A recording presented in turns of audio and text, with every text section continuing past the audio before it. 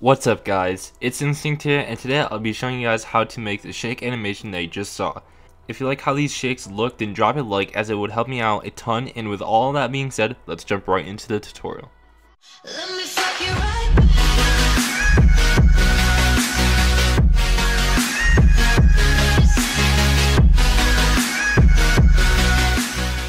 Alright guys, so the first thing you're going to need to do is install Sapphire plugins. Now these plugins, I will leave a link in the description on how you guys can get these for free. And yeah, so once you guys have Sapphire plugins, you guys can go ahead into your video effects, scroll down till you see S_shake, and this is the shake effect. Now what you guys want to do is, I've already done this obviously, but just go ahead and import your project media. It could be a logo, it could be like, I don't know, a Call of Duty clip, or whatever you have, whatever you want to apply the shake on. Go ahead and just import it, and then just drag it into the timeline. Once you do that, go ahead and again drag your audio into the timeline, maybe add a little transition, but all that is optional. So basically what you want to go ahead and do is place a marker at the drops. I've already done this, you can see. I'll play it right now.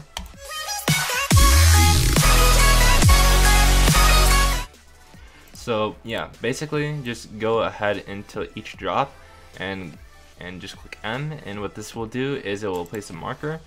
You guys can just go ahead and zoom in and just click M wherever the drop is. It's kind of hard to explain how to do this. It's kind of self-explanatory, I'm pretty sure. It's kind of self-explanatory as well, so yeah. So basically just get your markers down. It's not too hard. Again, just click N, and if for some reason you messed up, you can just click on the marker, right click, and then click delete, and it will delete the marker. I'm gonna hit Control Z to bring that back. And then let's say if you got it a couple, like, too late, like the drop is right here, right? The drop's right here, and you like press it too late or something, you can just go ahead and just drag it to wherever you want. So I'm gonna put it back, and about right there is where I had it. Right there. Actually, I think right there. Yeah. Visualize how the arrowhead, this, goes over the marker as the beat drops every time. So if you pay attention, you can kind of see that. Alright, so basically once you have all this done, we can actually start applying the shake. So go ahead and click video effects, go to S_shake. I highly do not recommend typing it in up here, because personally, whenever I use this search bar, it usually crashes, so that's kind of why I don't use it. So just go ahead and scroll down to see shake, click on shake, and these are my presets here. You guys won't have these, but I can just show you guys what I usually do for them. So go ahead and just drag the default one on to whatever you want the shake effect to be on. And once you see this, go ahead and check motion blur. These should already be on reflect, but if they're not, go ahead and just set them both on reflect. And then click these two animate buttons. Alright, so once you have that, that's pretty much it. Now the rest is just keyframing. Alright, so first thing you want to do is click on the first frame and set them all the way down to nothing. So just put this one at 0, put this one at 0.10. Alright, so now what you want to do is you want to click, actually click this button, make sure this is toggled. What this does is it lines this with the one on the thing, so you can clearly see I'm moving it around and it's not moving with it, but if I click this, it will move it around with it. So that's just what that does. Always keep this toggled.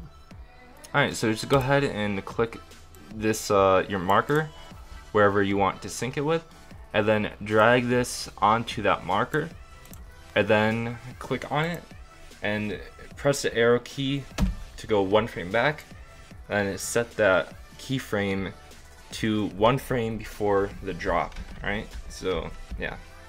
Alright, so once that is done, go ahead and click on these two little circles right here, right click and set them to slow. and then set the other one to slow as well. So both on slow. Alright, so go ahead and click on the keyframe, go 1 frame forward, and make sure you are on your marker here. And then for hard shakes, you want the amplitude up higher. For low shakes, you want it lower. I usually stick around 0.5 for hard shakes and like 0.3 or 0.4. Alright, 0.2 to 0.3 for soft shakes, 0.4 to 0.5 for harder shakes. Alright. So this one is a soft shake, so I'm gonna go ahead and just set this to 0.4. So just drag it to 0.4, and if for some reason you can't get on 0.4, you can just go ahead and type in 0.4. Alright, so I set it to 0.4 on the marker here, and yeah, and somehow the frame got messed up. What?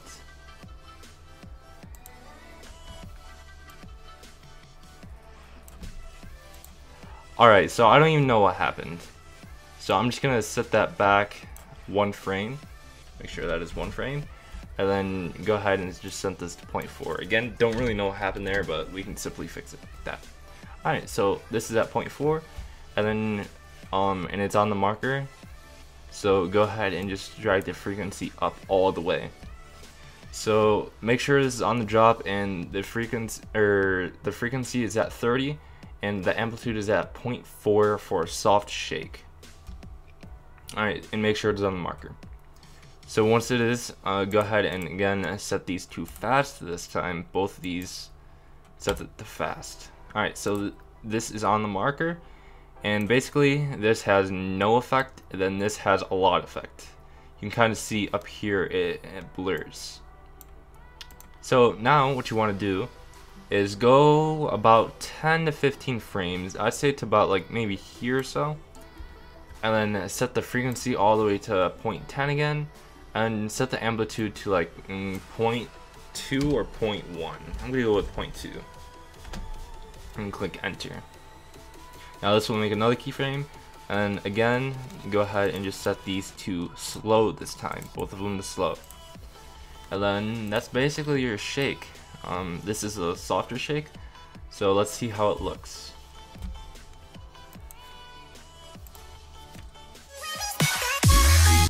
As you can see, it looks pretty nice. So yeah.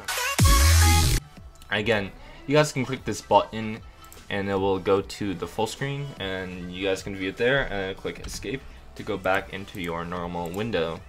Now, if you guys have dual monitors by chance, I'm pretty sure that if you click this button, it will send it to the other monitor. I honestly don't remember how to do that, but I know there's a way to do it. Maybe look up a tutorial. It'll make editing slightly easier for you, but yeah. Alright, going on to the next drop. Now, if you listen, this drop is slightly harder than this drop. So it goes weak, strong, weak, strong. Just go ahead and listen.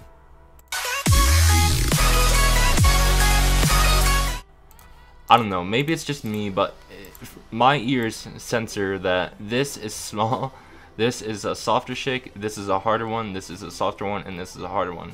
So I'm going to alternate between the shakes. So for this one, I'm going to go harder. So I'm just going to raise the amplitude slightly more than I did last time.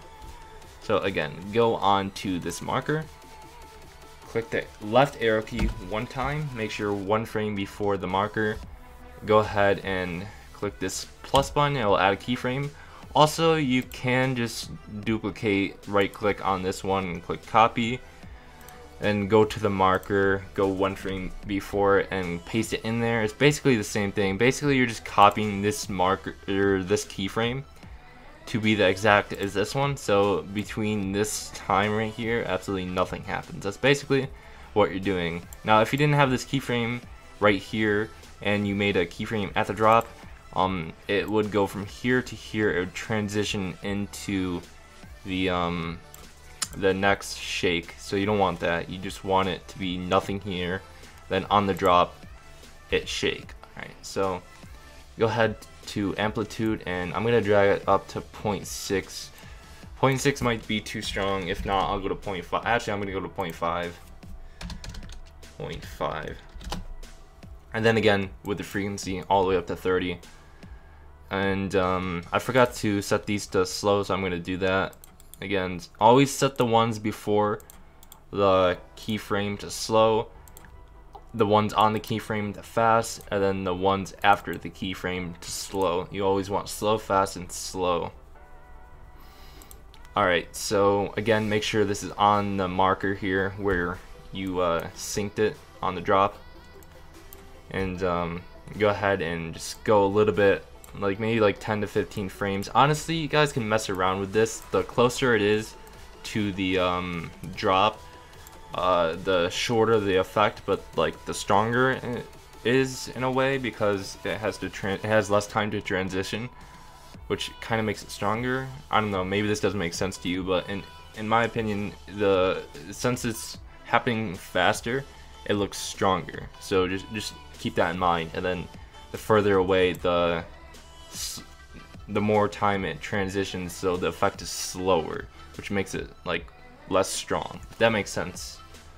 But yeah, so go ahead and go to like maybe like about here, maybe. Usually 10 to 15 keyframes is like the sweet spot, so I'm gonna go to about right here. And then again, drag frequency all the way down, and then I'm gonna drag amplitude to 3.3 this time. And then again, set these to slow.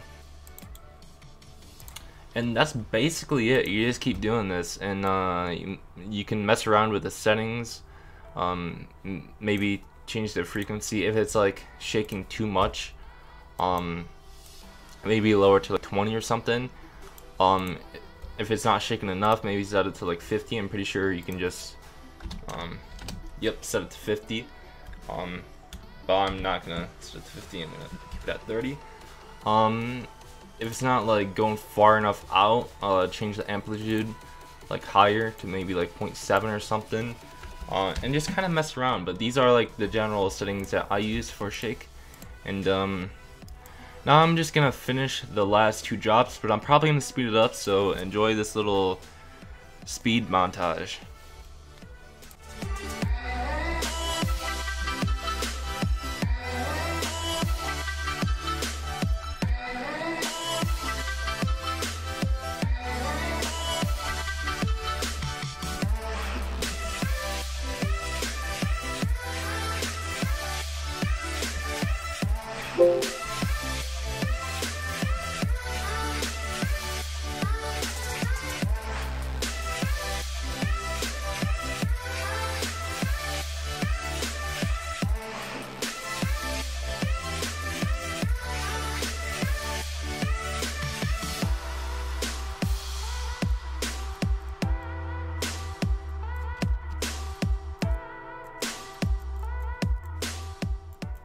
Alright, so I kind of just finished them, and now let's see how it looks.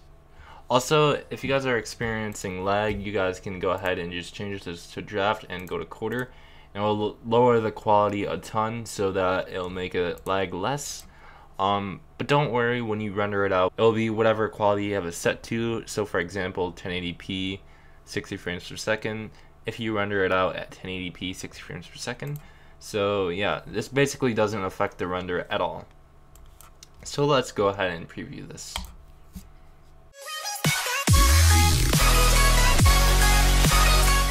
So that's pretty much it for this tutorial, guys. Thanks for watching. Leave a comment, like, and subscribe if you enjoyed this tutorial.